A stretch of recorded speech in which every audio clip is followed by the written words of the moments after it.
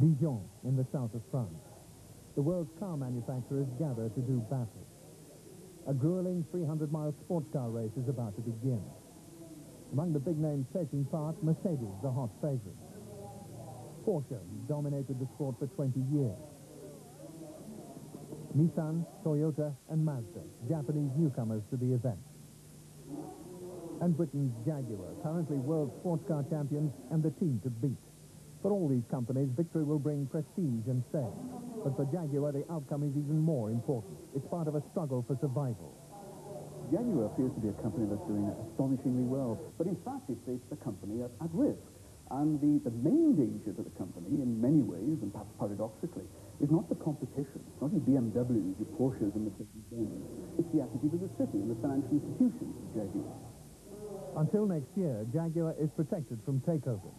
But after that, city institutions are expected to make a killing by selling the company to the highest bidder. It could easily end up in foreign hands. All the work and effort that's gone into that company, I think, has been done on the basis of there being a long-term future. If that future is snatched away from them by the city, I think that adds up almost to a betrayal of what people have been trying to do in Jaguar over the last 5-6 years. Tonight, just days before Le Mans, World in Action tells the story of the Dijon race and the handicap British industry faces in taking on foreign rivals.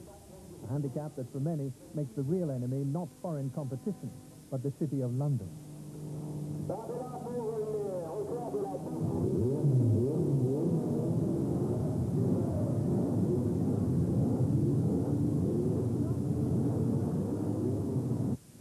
3 weeks ago, at the Jaguar team's British workshop, mechanics were working 16 hours a day preparing the two cars that would race at Dijon. Well, obviously, any race is important. Dijon is particularly important because it's one race before Le Mans, which, of course, we won last year. So the importance of this race for us is to just prove out the team one last time before we go to race at Le Mans again. The stand on the opposite side of the pitch just rises row by row by row, and the roar just grows. Just listen to this as they come past. Feel this. Jaguar won Le Mans last year and half the other races in the series, giving the company the Constructors' Championship for the second year running. The Jaguars just can't get through. There are just so many people on the track. It's drawn to a halt directly in front of the pit. It was an astonishing achievement, given the state of the company in 1980. Then, even its buildings were worn out. Inside, Jaguar's equipment and production techniques lagged decades behind those of its competitors. The cars, too, were unreliable and out of date. Production had fallen to 13,000 a year. Even then, many remained unsold. In 1980, Jaguar lost £50 million. That was the year John Egan joined the company. What he's done since has established him as one of Britain's most successful industrialists. But 9 years ago, the task of saving Jaguar seemed hopeless. We found a lathe from 1897. The average age of the machine tools was well over 25 years old. All the roofs leaked. Most of the floors were bad. It was really nothing had been spent in the company for many, many years. So it really was starved of capital investment. According to John Egan, in putting that right, Jaguar was very much on its own. He certainly did not expect help from city institutions. I'm sure that absolutely nobody in the city would have given us much chances of our survival in 1980, much less invest over £100 million in the company. This is a view shared by Britain's leading independent authority on the economics of the motor industry, Garrow Rees. Back in 1979, 81, nobody in their right mind would have invested in Jaguar. You wouldn't have got money from outside, because what did you have? The quality of the cars were appalling. The joke was in America, you never let your wife drive a Jaguar after dark because it was dangerous. Why? Because the thing would break down and your wife would be left alone in the middle of nowhere. That was the image that Jaguar had. So there was no way in 1980, 81, that a company like that could go to the stock exchange. It would just have been greeted by laughter. Jaguar decided while it had to improve the quality of the existing 12-year-old model, survival depended on bringing out an entirely new car. But the car had to be completely new. I think the badge on the steering wheel was actually the only thing that was carried over. It was an all-new car. 6 days before the Dijon race, Jaguar's mechanics are making the final adjustments to the cars before loading them for the journey to France. From the beginning, Jaguar's recovery involved a major investment in motor racing. People probably don't realise just how far racing cars have come now in the last 5 years. It's now basically relying on aerospace technology. It's very technical.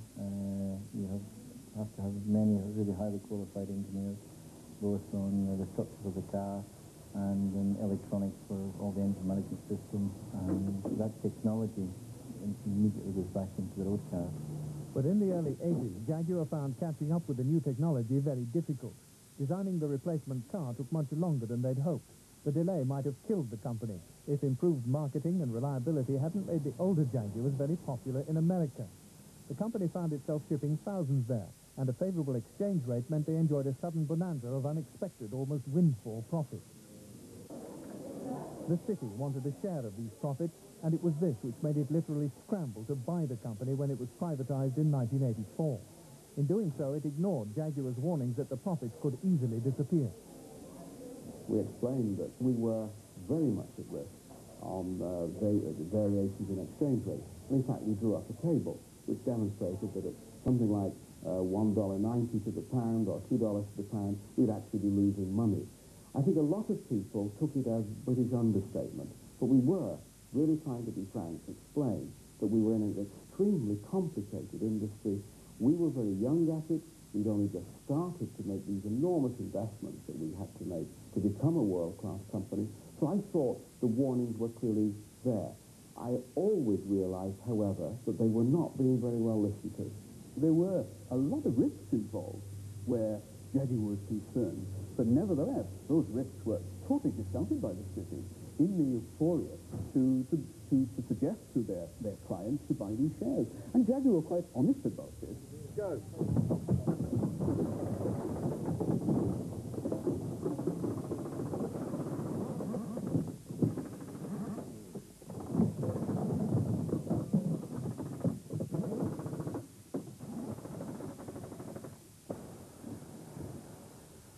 Slow.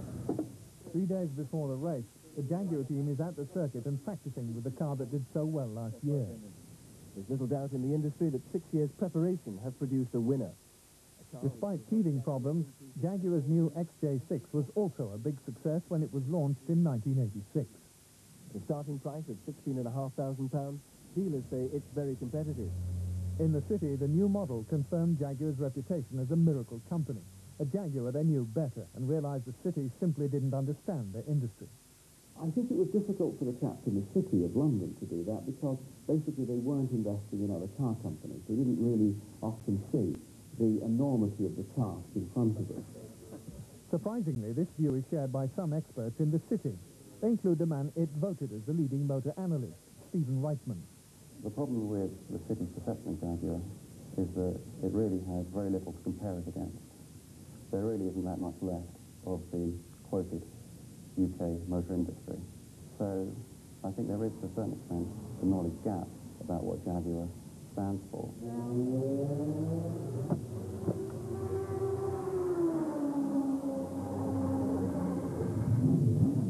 At Dijon, 2 days before the race, Jaguar and other competitors begin their practice lap.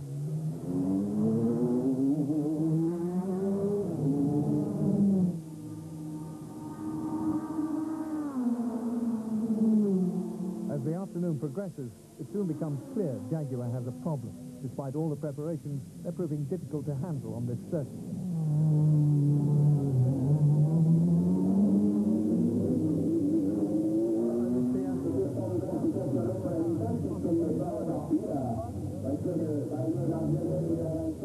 The circuit's very bumpy, and that's upsetting the cars a little bit. Every time you go over a bump, you lose downforce from the aerodynamics, so it's making the cars a little bit difficult to drive. We think we know how to improve it, so for tomorrow we'll try some different settings and see where we go from there. So what was, I mean, as far as you're concerned... I've had a fright now, I tell you, it was not nice. In 1987, Jaguar hit much bigger difficulties. In America, the stock market crash and changes in the exchange rate put an end to easy profits. Most foreign companies, including the Japanese, suffered more, but this didn't stop the city turning on Jaguar. I was surprised that people were in a way, so cruel about it. I thought that we'd actually added quite a lot of luster to our country and to our industry, and I was a bit surprised by how savage a lot of the criticism was. I think the overhyping of Jaguar in 1984 can almost be the cause of the city turning against Jaguar, because what you had were individuals in the city suggesting to their clients that you should buy these Jaguar shares. So the shareholders would want to know why perhaps they had been encouraged to buy these shares by their financial advisors and analysts. Well, the financial analysts are human beings. Let's find somebody else to blame. Let's now, if you like, de-hype the company and take it down too far in order perhaps to recover some of our own tracks. I would say that has been the case. Jaguar was a go-go stock. I think people's expectations were too high. Once those hopes were dashed, the city, or a large element of the city, was very quick to attack Jaguar and really hit it when it was actually at its most vulnerable. I think when people come into difficulties, I think there's sometimes a propensity for people to start kicking them. It's probably a very English attitude, really. In Dijon, at the end of the practice day, the Jaguar team changed springs and shock absorbers to improve the car's handling.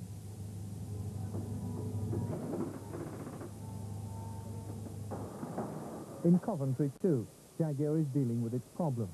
By opening new markets, they've managed to go on increasing production. They're also using new technology to cut costs, and workers are going through difficult and often painful change without extra pay. Yet profits are down and the city remains hostile. When restrictions on buying Jaguar shares are removed next year, it's expected to sell them to the highest bidder. It'll be very tempting having cash on the table. The company really is in up. In the 1990s, Jaguar could very well be a subsidiary of a foreign company. What are the sort of risks that you'd fear if there was a takeover of Jaguar? The problem is you don't know the motives behind the reasoning of the buyer. You don't know what he wants to do with the Jaguar assets. Does he want to put the name Jaguar on a three-door hatchback? Does he want to sell his products through your excellent dealer network? What ideas has he got? So it's a very difficult thing because you don't know what's on the mind of the buyer. An ill-conceived takeover would be a very bad thing for the company, and certainly we had experience of being owned by somebody in the past who invested very little in the future of Jaguar cars. Uncertainty about Jaguar's future is now putting the company at a disadvantage in a fiercely competitive world market. Just how competitive is clear at Dijon the morning before the race, as cars leave the pits to complete timed laps.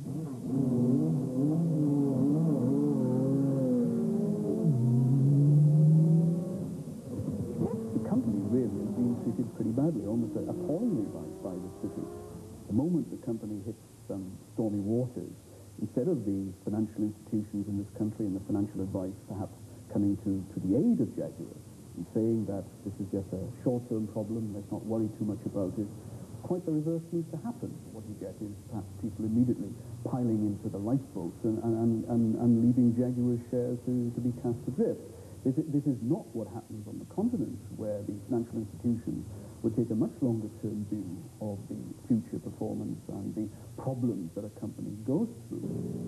The experience of Porsche, one of Jaguar's fiercest rivals at Dijon, reveals the size of the British company's handicap.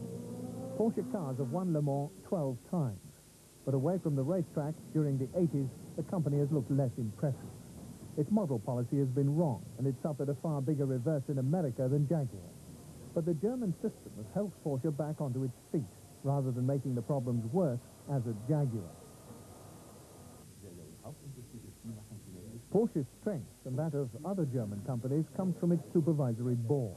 It includes shareholders, workers, and managers, and does the job the city is supposed to do. But unlike the city, these men believe companies should be helped, not sold, when they get into difficulties. If you then have to convince your advisory board to stay with the company, it would be, for me, a disaster. It would be a nightmare. You go to the advisory board, tell them the story, tell them what you are like to do, get the permission, then the world is okay for the company.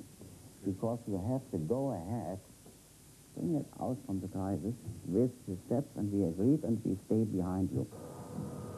Helped by the supervisory board, Porsche now believes it's over the worst of its problems. At Dijon, too, the day before the race, things are going well for Porsche. The privately entered British team are among the fastest in practice. For Jaguar, the story is less encouraging. I think that at the moment, on this circuit, it doesn't suit our car, and if we could get third or fourth, then we'd be doing very well. Anything more than that, then that's a bonus. But as a company, away from the racetrack, Jaguar's handicap is far more serious. It isn't just a problem, you see, of the short-term problem where perhaps Jaguar is denied help, whereas a German company is supported through a short-term squall to see it through into a very prosperous long-term future. The problem really is that they are having to devote probably too many resources to the short-term firefighting rather than looking ahead strategically in a way that perhaps a German company would. A German company knows that in 10 years' time, as long as it's viable, it's going to be there. Jaguar perhaps doesn't know whether it's going to be there in 18 months' time. I think in the main what happens is that the commentators and the rest are kind of trying to goad you into some sort of short-term action that's going to make some difference. Unfortunately, with a car company with its long-term, well-laid-out plan, usually the short-term stuff you do will actually make things worse. So you're constantly actually swapping in your brain from one part of the thing to another. You know, really, that your plans are long-term things and you really can't divert from them. And on the other hand, you're being pushed and pushed and pushed into doing things and saying things which will actually make changes in the very short term. Robust things that people, you know, are really encouraging you to do. But in the heart of hearts, you know it won't make the situation better. Nothing illustrates Jaguar's disadvantage more forcefully than the story of Mercedes, Jaguar's other main competitor at Dijon. Like Porsche, Mercedes, too, has not been doing particularly well recently. Its models are aging and the company's losing market share. Profits will remain depressed until the company brings out new cars in the 1990s. Yet this hasn't stopped Mercedes pursuing an ambitious long-term strategy, even though for years it will cut profits even further. In London, the city is advising people to sell Mercedes shares. In Stuttgart, they can ignore this. They say they're investing for their children and their children's children, and that German shareholders will support them. I think the shareholders in Germany are more stable, more loyal, more patient. So it is everything in a atmosphere like a family. We work together and we discuss together, and that is a very, very good basis for such plans for the future. The idea, I think, of all the German companies I'm really involved with and familiar with is to secure the future and not to secure the result for the next shareholder meetings. That's okay, that's one point, but that's not the major point and not really the point. The point is to secure the future of the company for 10, 20, maybe 30 years and more. At Dijon, the day before the race, Mercedes is doing well. The team is the fastest in practice. It was good. It was okay. I'm pleased. I'm not so sure yet with the setup for the race, but I hope we'll manage it. Yeah, I think that the Mercedes here probably be the strongest, as the car seems to like the circuit. It seems more suited to the bumps. So we'll just have to sort of grit our teeth and hang in there. Jaguar, if you like, is in a race with a handicap against its foreign rivals. All too often, the British industry has to take the short-term view because that's what the city expects. The problem is that Jaguar could actually fall to one of these manufacturers because the stock market is not really assigning its true value. For Stephen Reitman, the fundamental problem is that the city values companies like Jaguar on the profits they'll make over the next year or two, not, as industry itself does, on where the company will be in 10 or 20 years' time. And they're not that bothered about the fact that Jaguar is facing problems about currency. That really is irrelevant over the long term. We're absolutely sure that when we start taking short-term actions, we actually disrupt the rhythm of what we're trying to do.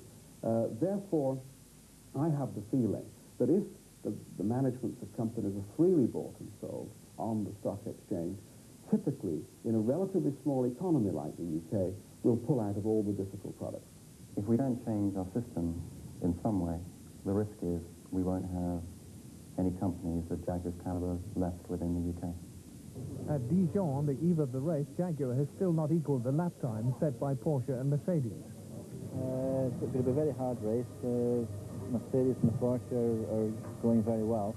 But everyone in the team, the spirits are very high, and you know, they're all going to try the damnedest tomorrow to win the motor race. Of course we're going to fight because we value our independence. When things were looking very bad, I think we were a symbol of hope then. And I think we are an exciting company. I think we can do lots of exciting things.